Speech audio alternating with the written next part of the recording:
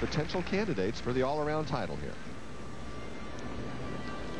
Yelena does a very high level of difficulty, very risky on this event.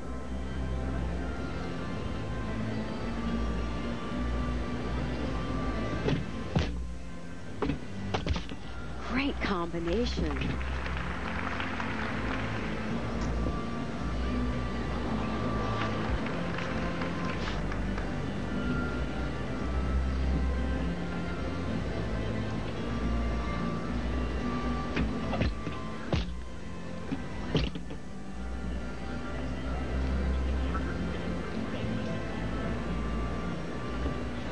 Yelena competed at the World Championships and at the European Championships.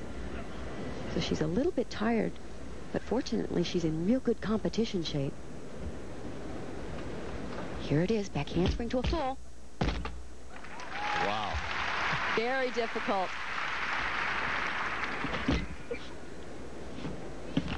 You know, when we first saw her on the international scene, she was very sloppy, and her dance style has seemed to improve a little bit. She's more fluid in her movements, more elegant.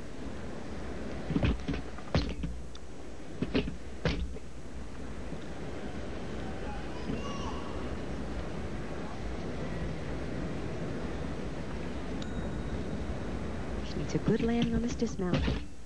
Double pike. Very well done.